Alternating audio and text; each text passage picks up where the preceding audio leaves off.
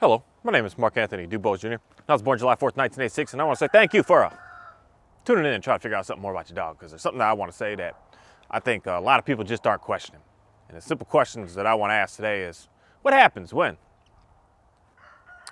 you tell your dog to sit, you tell your dog to down, you tell your dog to place, you tell your dog to have a perfect recall, you tell your dog to have a perfect heel next to you, you tell your dog to be able to send them to the crate from a distance, you tell them all these things, and it doesn't fix your issues that you got going on. What happens then? What happens when the situation goes on that you spent all this time, all this money, all just the sacrifice, I'm going to say, to get your dog to understand all these cues and commands, and it still doesn't fix the issues that you have on your day-to-day, every day?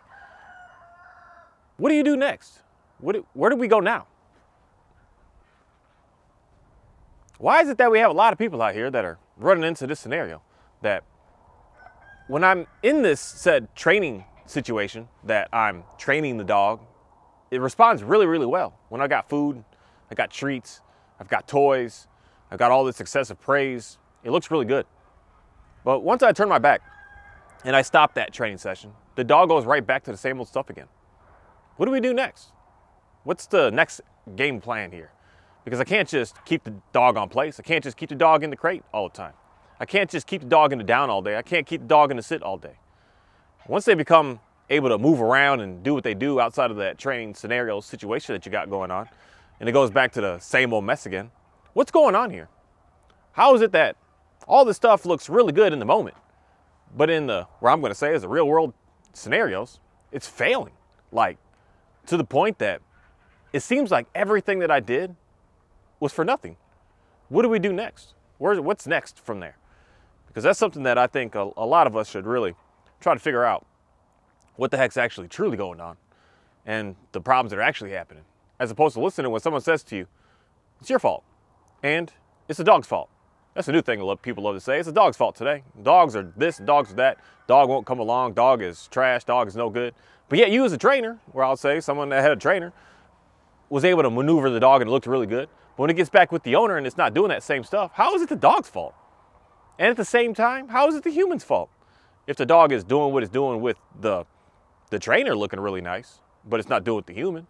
So it must not be the dog's fault, must not be the human's fault. So then what do we do next? What's the situation that we have to figure out now? It's something that I don't think a lot of people are like putting two and two together here. I think that our expectations of what we're looking for from a dog have gotten completely messed up. That we think that if our dog can do this beautiful looking heel work, that it's a good dog, it's a nice dog, it's a well-trained dog. A dog that can stay in a down like this, that's a good dog. Like, wow, those are nice dogs. But what do we do when I tell that dog, okay, and we're now able to just run around and do what we do? Such as get the dog into the bath because it needs a bath. Such as trim the dog's nails because the dog needs a nail trim. Such as time to come feed the dog, it's time to eat. Such as trying to get the dog to stop pestering me at 5:30 in the morning. I'm trying to get up at 7 every day, but my dog is just all up on me. It's 5:30, man. I need that extra hour and a half before I have to get up. How do we convince the dogs to stop doing stuff like that? How do we convince the dogs to stop trying to get in the middle of battling? When you try to go and hug your boyfriend, hug your wife, hug your children. Man, I've had this as well, people. Hugging your children, that the dog gets into that, what we call is reactive mode, that it starts to show teeth, it starts to growl, it starts to lunge, it starts to jump, it starts to do crazy stuff when you try to touch someone else. I've even been in a relationship with someone once that if you try to fake like hit them, that dog looking at you like, don't touch them. What do we do in those? Because the sit doesn't work with that, right? The down doesn't work with that. The place doesn't work with that. The recall doesn't really do anything because what are you going to call them to you when you're already in the middle of it? Like, what's going on here? That's the primary thing that everyone thinks is going to be like that magic thing to fix all the dogs. If all the dogs just knew better obedience commands.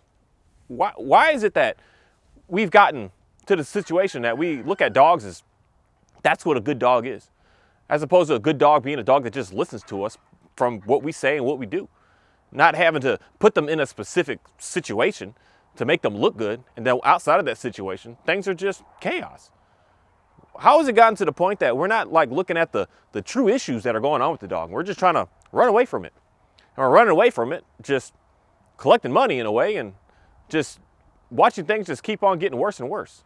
Why is it that we're just trying to put a one-size-fits-all on the situation, that it's going to work for all? as opposed to realizing that each dog is totally different and each human is totally different. And we need to stop sitting out here saying that if the dog isn't getting better because of the sits and the downs and the places and all that, those commands and stuff, then get rid of the dog because the dog, it's the genetics of the dog. It's this of the dog. It's that of the dog, the dog, the dog. That just doesn't make sense to me. That's just, to me, running away from what's really going on. And I don't think that, you know, the more and more I keep on researching and studying and watching and doing what I'm doing, I watch a lot of dog training stuff lately, this past year, I'm going to say, that I realize why it's challenging to have a set dog training channel do anything. Oreo, get down.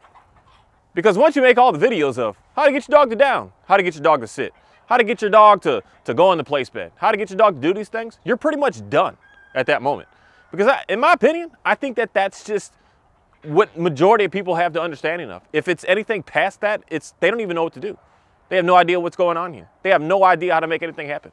That's why it's so easy today for someone to come up to be a dog trainer, because to get a dog to sit, to get a dog to down, to get a dog to do these things is like ridiculously easy. It's so easy. That is so simple. But now to get a dog to stop growling at your spouse when you're hugging each other, a sit command's not gonna fix that. Down's not gonna fix that. To get your dog to get the heck off the counter behind your back. You know, in front of your face is one thing, but behind your back, it's not so easy. To get your dog to understand to leave me alone when I want to be left alone because you're hounding, you're pestering me right now. That's not so easy, because then just giving them treats to get away, they're going to come back. Give a treat to go away, they're going to come back. You're just going to be playing this game back and forth and back and forth. Then you know what heads into the situation here is frustration. Once frustration creeps in, dog is officially won at that moment. You are now that weak member to that dog, because that dog knows how to push your buttons to get you to react and get you to respond. That's interesting because I do a lot of research on this whole concept of,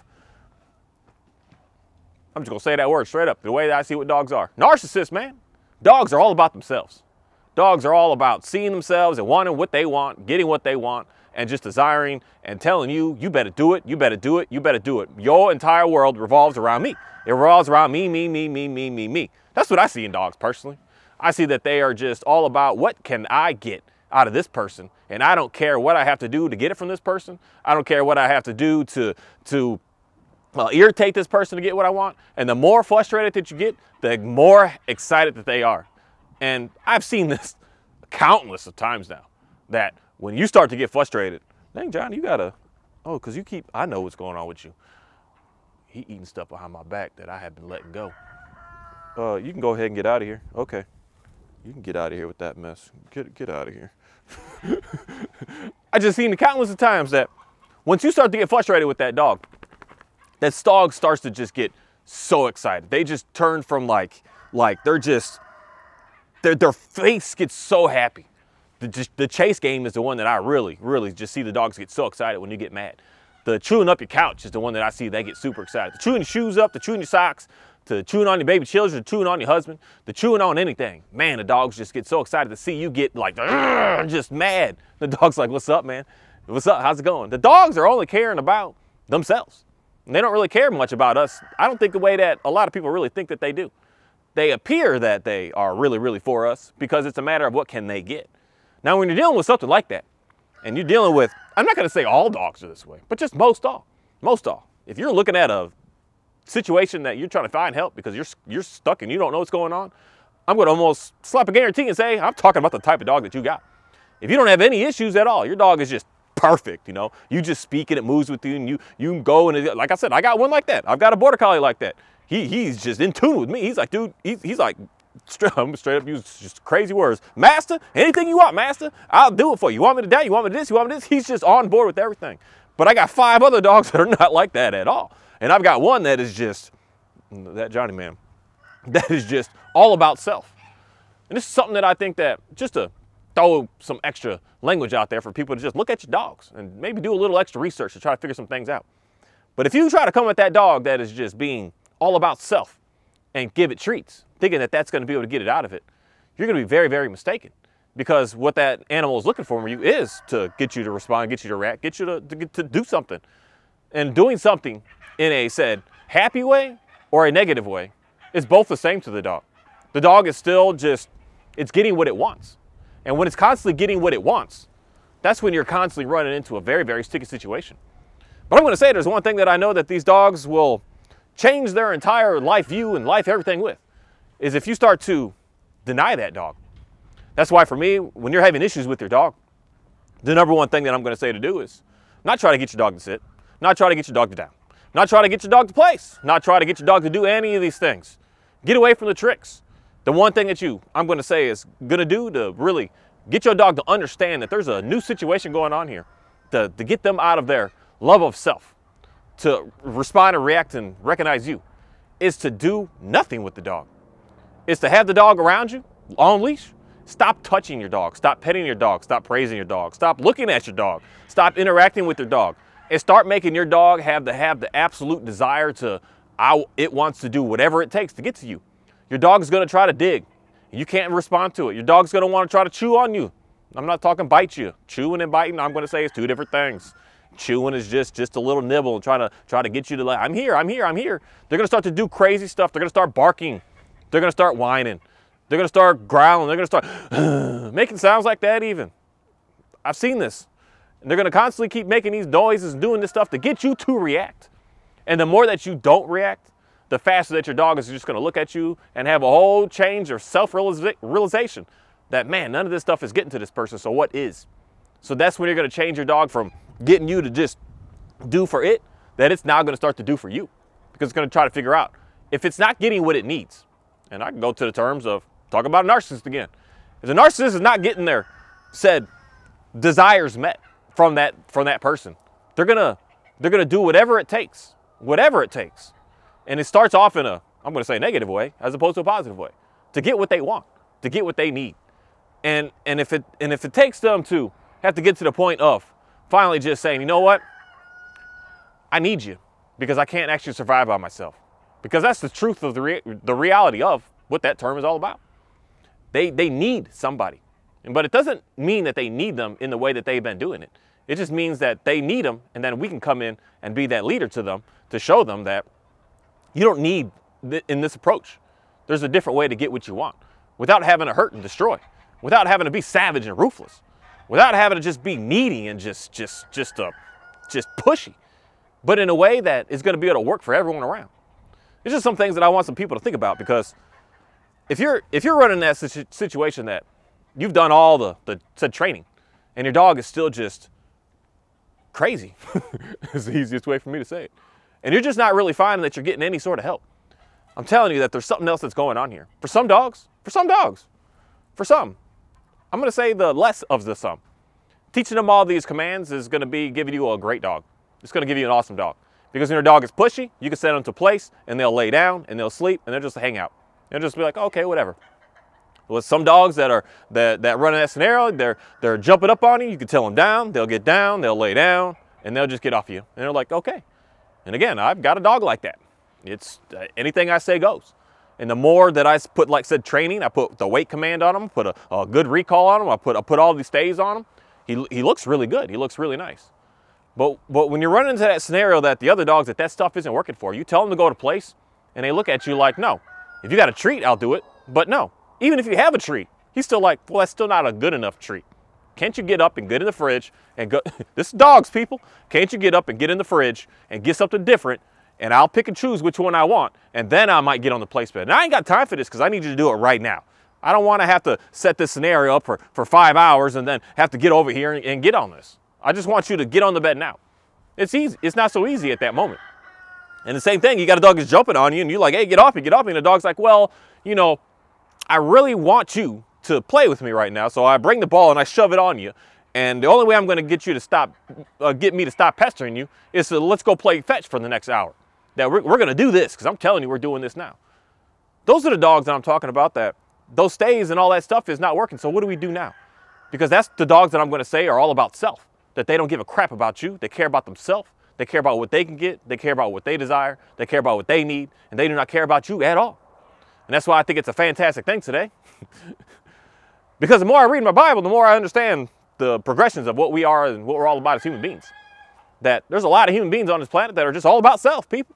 It just is what it is. It's what we, in reality, have come to just have to survive and live by to be able to just make it. Because if we try to be so, this is just unfortunate. I didn't create this, and I'm in it. But it just is what it is. It's unfortunate that in reality, most people are not looking out for you in a positive way. Most people are looking out for what can they get themselves. What can they have themselves? What are they all about themselves? And they're going to talk to you and get to you in a way to be able to make sure that they can get better. And if you happen to get better along the way, cool. But that wasn't actually their main goal. Their main goal was to figure out how to make themselves look better and get better. And then there's where I'm going to say there's the majority that's that way. And I didn't create this system. I didn't make it. And I don't want it to have to be this way. I want it to be a way that we all can be able to have it. And we don't need to worry, and we don't need to this, and we don't need to challenge each other and fight each other and beg for each other to be able to just survive on this planet. But that's something that's going on with these dogs today that is very, very interesting. That they're almost in this, like, living in this survival stance that if you don't give them this treat right now, they're not going to get another one. As opposed to the dog understanding that, no, it's going to. Everything's fine. Everything's okay. There's an overabundance out here for all of us to be able to have.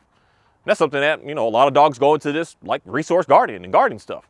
They got to guard the wife from the husband, got to start chewing on them because, or biting them, not chewing on at that point, biting on them because there might not be another one like that for that dog in its brain. So it's got to protect it to make sure that nothing else can take it away. Nothing else could take its food away. That's why it's going to fight over food. Nothing else could take its bone away. That's why it's going to fight over its bone. Nothing else could take it because this is it. I can't have any more, and I have to have this one. And I'm going to make sure that the whole world can't get it because this is mine. This is mine. It's all mine. No one can have it. No one can look at it. No one can talk to it. No one can be around it. And think about this, people.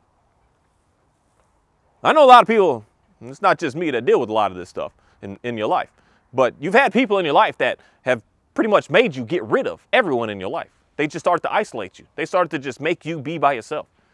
And some of y'all, your dogs are doing that to you. Some of y'all can't go nowhere, do anything because of what your dog may do and what your dog's done. Some of y'all can't have no friends over because of the dog, what the dog is doing. Some of y'all are not allowed to go to board your dog at any facility because a dog is wild. You know, you can't board it at the facilities because it's a, what do they call it, a bite risk or something like that. Your dog has consumed your entire world. Your dog is telling you when to wake up. Your dog is telling you when to sleep. Your dog is telling you what to eat and when to eat and how to eat even and how much you're supposed to eat. Because if you're eating too much, they're going to try to take it from you. And your dog is telling you when it's okay to get on the bed and when you can sit on the couch. Your dog is telling you who you can hang out with and when you can hang out with them. Your dog is telling you all of this stuff. And it's forcing this and demanding this from you. Because your dog is running the household. Your dog has consumed everything. And the dog is only caring about itself. And it's not caring about you. And that's something that is just what I've come to just really see what's going on nowadays. That we just are allowing dogs to run our world. As opposed to us as humans telling the dog what it is that we're looking for. And being that solid leader to that dog of saying, I know you want to try to push me around, but I'm not going to allow you to do that. Because I'm for one, and hopefully everyone thinks the same thing. I hope we're all on the same page with what I'm about to say. For one, I'm more intelligent than the dog. I hope we all as humans understand that we are way more intelligent than what dogs are. Dogs may know how to be able to go find some food, but I promise you as a human can do that times a million. Because that's why we have farms today, and we have the industrial, we got all this stuff, man. I'm out here, I just raised 1,000 pounds worth of food all within this little area right here for me to be able to eat and consume. I'm way smarter than what a dog can do. I know how to store it. I know how to put stuff and package it so that I can keep it for long term. Dogs are nothing compared to us as humans. Nothing at all. I hope we are all on the same page with that, because if we're not, we're going to be struggling here for a second with actually being able to find some help with your dog. Because the dog is pushing you around because it thinks that it's smarter than you. And you need to take a step back and realize, no, you are way more intelligent than this dog. And these dogs will finally just come back to grips and understand their role, their position, who they are and what they're all about. And that's why I say to completely ignore this dog, because when this dog is not getting what it needs, it's going to go through a battle in itself. It's going to go through a fight. It's going to go through a struggle. It's going to have times that it's just, it don't know what to do. And that's where you're going to start to see the dog just look wild and crazy in reality, because it's not getting what it wants, not what it needs. You're giving your dog, I guarantee you, everything that it needs. If it's alive right now, you're giving it what it needs to live. Food, water, and it really doesn't even need shelter. It just needs food and water. Food. It'll go find its own water very easily. You can find food easily, but not as easily. So if the dog is alive, you're giving the dog what it needs. The dog doesn't need pets all day. The dog doesn't need praise all day. The dog doesn't need any of that all the time. The dog doesn't need it. And the dog can survive without that. The dog can excel by giving them stuff like that. But if the dog is pushing you and telling you what to do, that's the last thing that you should be doing with that dog. Because that dog is only going to continue to keep on pushing you around. So you need to let that dog know that there's a, that's the way of saying it, a new sheriff in town. There's some new rules coming in town. You can't do the same stuff that we used to do, thinking that the dog is going to get better. We can't add new commands and different routines even with my dog and think that that's going to change the situation. No, we need to change up everything we used to do with that dog.